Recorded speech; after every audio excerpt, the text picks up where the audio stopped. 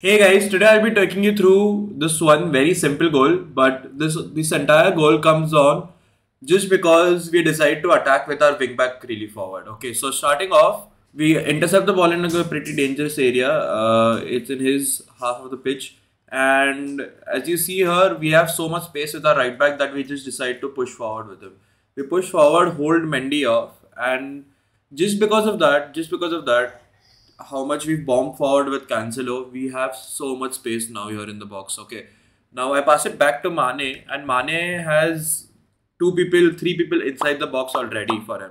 So what I do is I just play a first time X. I look for Mbappe. I play Talaveron, and as you can see, it's such a nice goal. But the entire goal comes on from this one bit of play from Cancelo over here, who just decides to bomb forward because the if the opponent doesn't switch to this wingback early on to press my Cancelo, there's always going to be space for him. And once you get inside the box, it's all about keeping your calm. And luckily, I was able to do so here and get a wonderful goal. So I cannot recommend this enough that just attack with your wingbacks and you will find so much more success.